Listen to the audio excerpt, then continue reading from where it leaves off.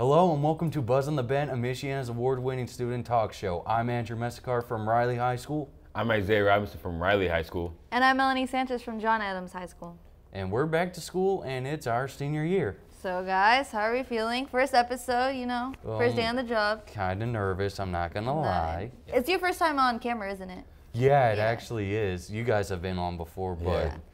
I mean, you get used to it, so you'll be okay. Yeah, it's just crazy that we're seniors. I can't believe that. Right? Exactly, We're top of the food chain. Yeah. The food chain. Yeah, the food chain. I mean, I guess, but I mean, hopefully, you know, we do good because, you know, the last seniors were really good. But, you know, hopefully we can fill their shoes. Oh yeah, we can. I think we can. I think we got this for sure. Last Saturday, thousands of visitors filled the streets and endured the heat to support local artists during downtown South Bend's annual Art Beat. For the past 18 years, Art Beat has made its home here in South Bend, bringing us over 500 culinary experts, artists, actors, dancers, and many musicians. Hi, my name is Via Largent. I am a graphic designer. We've done a lot of things with the community with our art, trying to sell it, trying to make ourselves known, but we haven't done anything like this before, so we figured why not? Let's just go for it and try it out. I encourage people to come out and take a look around the different booths because there's something for everyone here, whether it's you want to buy a zombie doll to a t-shirt to a painting, so it's pretty cool. It's a great event, it's a great day, you see all kinds of folks out here, and we just love being part of the community. Art Beat is one of the few events I participate in that allows me to meet my local community as well as the surrounding areas. And I just love it so much because I get to really talk to people one-on-one, coordinate with them, get to know what they think about the pieces, real feedback, things like that. The community that's around here is one of the few that I've found really supports and builds up their artists. So they take a lot of effort and time in making sure that we have the supplies we need. There's so much to see and do. There's dancing, there's singing, there's art, there's good food. Really cool place to come out and make new friends, which I love. I will make good connections, new friends out here. It's awesome. Reporting for Buzz on the Bend, I'm Andrew Messicar. Yeah, so I know I didn't go to Art Beat, but I know you did. How was it? It was actually like really fun. There was definitely a lot of good artwork out there. There was plenty of music as well, so definitely it's not just, you know, art in there. And of course there was food, and I must say that there's just so much diversity, not just paintings, but sculptures, some ceramics, and a bunch of other cool things. So basically all the arts of everything, basically. It was there was something there for everyone. Nice, that's good. Did you buy any paintings or anything? Sadly, I didn't. I really wanted to, but things there are expensive, and I can see why. Yeah, I mean, it's good quality. Dedication, stuff like that, so makes sense. It's definitely worth the money. Okay, that's nice. Art Beat wasn't the only event going on downtown Saturday. The Fresh Start concert featured area choirs and inspirational remarks by local leaders. Everyone deserves a second chance. Last Saturday night at the Bendix Theater, local schools and churches celebrated with music and inspirational talks. We've come to celebrate the success of our community over the past year. We know that last year's Fresh Start initiative allowed many to have old cases expunged and license reinstatement fees waived. Tonight, congratulations to all of you who went through that process. So tonight was the celebration of Fresh Start Fridays. And so it was the celebration of expungements that happened throughout the city. So folks who had criminal cases could show up and have their records expunged. Everybody had at least 10 cases that needed expunged. So we expunged thousands. We got involved very early on by sponsoring the event and hosting them in our building, specifically at Brown Community Learning Center. In addition to having the record expunged, it's really important for people to also to be inspired as individuals to be able to move forward with their own lives and control their own destiny. If you're not volunteering at a school, why? If you're not helping at your church, why? If you're not doing something in your community, why? Reporting in South Bend for Buzz on the Bend, I am Daniel Rodriguez. Okay, so I heard you were also at the concert. How was that? Yes, I was at that concert too, and I must say it was It was very good. I loved it. It was such good music, but not only, you know, the music was good. Yeah. It was also mainly there because of the issues that they wanted to talk about as well. That's And nice. I must say, as wonderful as the music was, it was like Southern gossip, so it was like a classic, you know, church music. Nice. I really loved it. Nice. That's good. Mask wearing and vaccination continue to be debated in the U.S. Some people fear the spread of the COVID variant, while others fear government overreach. Bruce and I spoke with some students at Riley High School to find out how they felt about this divisive issue.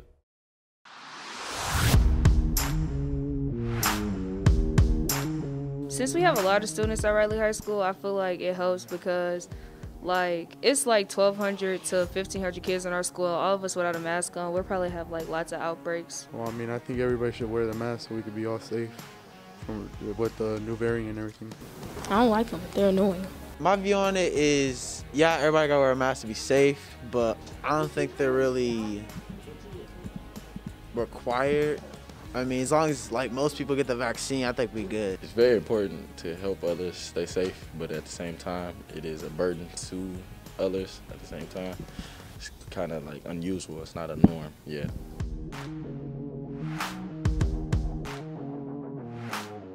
I don't think it works. I don't think you should need 2 for a vaccine or 3. I think that it's effective in some people, but I think that people can still get the virus even being vaccinated, but I think it can help some. Overall, the vaccine, it can be very much effective. It depends on how much you want to protect yourself. The vaccine is basically just a way of making sure that you don't get it as easily. It's 80% sure that it's effective for people that need it, and for people that really don't think that they should get it, it is what it is for them. It's probably like 50-50, I believe so. It works most of the time, but sometimes probably doesn't.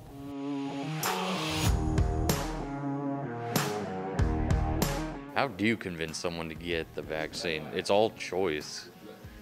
Yeah, it's all by choice. I mean, I can tell you whatever you want, but at the end of the day, it's all about what you want and more of like what you have to think. Like, even though, hey, I may not agree with it, but they're still your family, your friends, and everyone else. Honestly, I don't think there is a way to convince a person to get vaccinated because some people think that like they're gonna die or they go overboard and be like, oh, I'm gonna die or I'm gonna turn into a zombie or something dumb like that. Just talk to your family members. You know, if they've gotten it and they're fine, they're all right, I feel like it's better to get it. I was kind of didn't want to get it at first, but I got it and I'm fine. Yeah, so I know I got the vaccine. How about you guys? Did you guys get it? Yeah, I'm fully vaccinated. Nice. No, not yet. Not yet? No, not yet. I'm fully vaccinated. I don't like feel any different. No? No. I know some people it affected them worse. Like some of the people I got like really sick, and then some people didn't feel it at all. So did you guys feel it or like? No, but I know some people are getting like sick and like brain dead from Yeah, it. So like, exactly. I was scared of the doctor's office for sure. I only felt like I got hit by a truck, but that's about it. Yeah, I mean, well, it comes with its effects, I guess you can say. Just don't know what they're putting in us. That's the only thing I have a problem with. Yeah, that's true. Bored at home? Need something entertaining to watch? Here's Jalen with a movie recommendation. The Suicide Squad, directed by James Gunn. This rated R movie is the perfect example of a film that doesn't take itself seriously, but in the best way possible. This movie is a huge improvement from the last one. It beats it in every category. The plot isn't stupid and confusing. The main characters are done justice. The dialogue isn't cheap and cheesy. The movie is actually funny, which is a nice upgrade.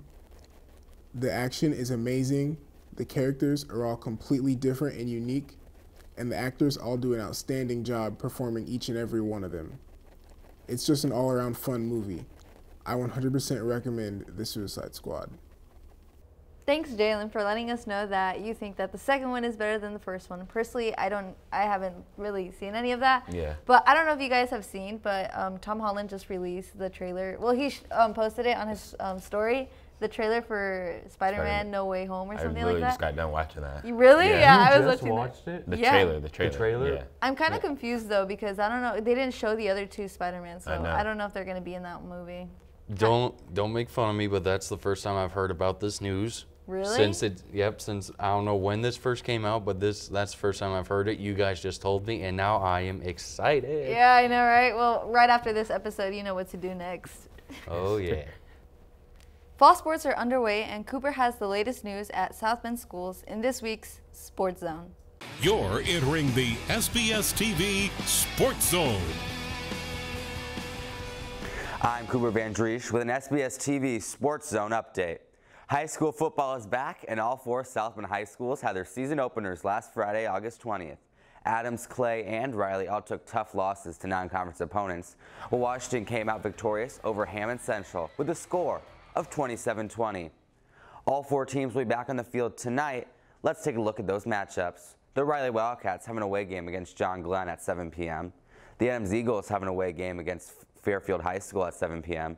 The Washington Panthers have a home game against Bremen High School at 7 p.m. And lastly, the Clay Colonials have an away game against Goshen High School at 7 p.m. Good luck, guys. After a whole year of no crowds for sporting events, John Adams opens the gates and allows fans back to the stands with renewed school spirit.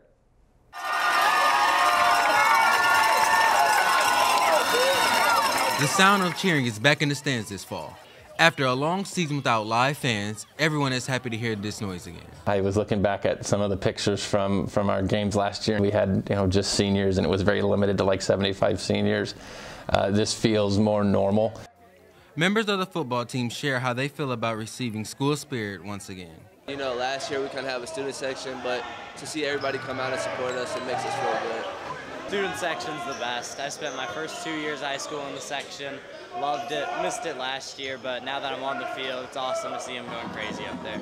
As a player and look at the students out there and get them going, and you hear them start to roar, that sometimes can fuel you when your tank's empty. All these seniors have dealt with adversity, and we've had some good times, we've had some bad times, and they've stuck together, and right now this is the best senior class we've had. As a senior, I want to leave a good impression. I want everybody that comes along to know that what class was here and what class did it the best, and I want everybody to try and follow in our footsteps. So we all got to lead by example, and it starts all in practice and in class.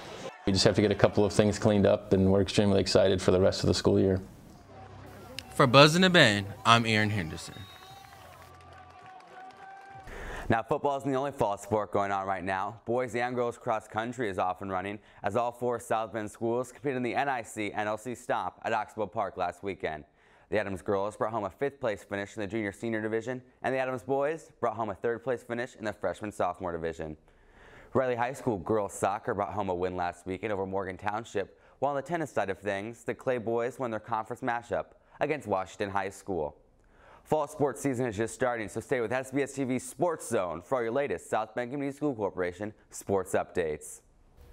Like on the topic of sports, I know Friday night Riley did not have a good performance. They got killed 62-0 to Michigan City. Oh, wow. That's actually pretty bad. But, I mean, Adams was really bad, too. They got kicked. I didn't hear about what do you know? Theirs was, they got 0-21. So. Oh, my. 0-21. Yeah, so we lost badly. Oh, no. But, the crowds were really out there cheering on. They were like, we might suck, but at least we have, a good section. I was like, woo, everybody was cheering. So. Yeah, I know. I think it's next Friday is John Adams versus Riley. I think so, yeah. I'm excited for that one, yeah, for sure. Croinky, they're serving watermelon pizza down under. A new Australian ad for Domino's Pizza leaves lovers with questions about a new menu item. Classic pizza dough is replaced with a slice of watermelon as the base. Barbecue sauce replaces the good old tomato sauce, but customers are free to add their favorite toppings. How do people feel about this new addition? The comment section of TikTok lit up with judgy comments such as, "This is a war crime," and "Domino's, I can't defend you anymore." Domino's later revealed that it was all a practical joke, so we won't expect it anytime soon. What do you guys think about the watermelon pizza? What are your opinions? We'll not be trying that. Definitely? Yes, no, it's a good, solid You guys pass. are telling me that if Domino's released this, you guys wouldn't order and say, can I get a watermelon pizza? No. I am confident that I am not going to order that. But, why? It sounds kind of interesting. Maybe intriguing. Barbecue sauce, but Barbecue the watermelon with the barbecue sauce, it's a horrible combination. Well, I heard that it's good fried, so You know. What? I think it'd be interesting that for the next episode we try it out and, you know, on camera show us our reactions on I will to be the pizza. missing that day. Yeah, I'll be gone. I'll make sure you guys are I'll here be for gone. sure. It's gonna happen. It's gonna happen. And that does it for this week's edition of Buzz in the Bend. As always, be sure to click that subscribe button and tap the bell icon to get notified when we upload a new video. Make sure to follow us on Twitter, Facebook, and Instagram. And tune in to our 24/7 student radio station, WTL 90.7 FM The Mix. Have a great day.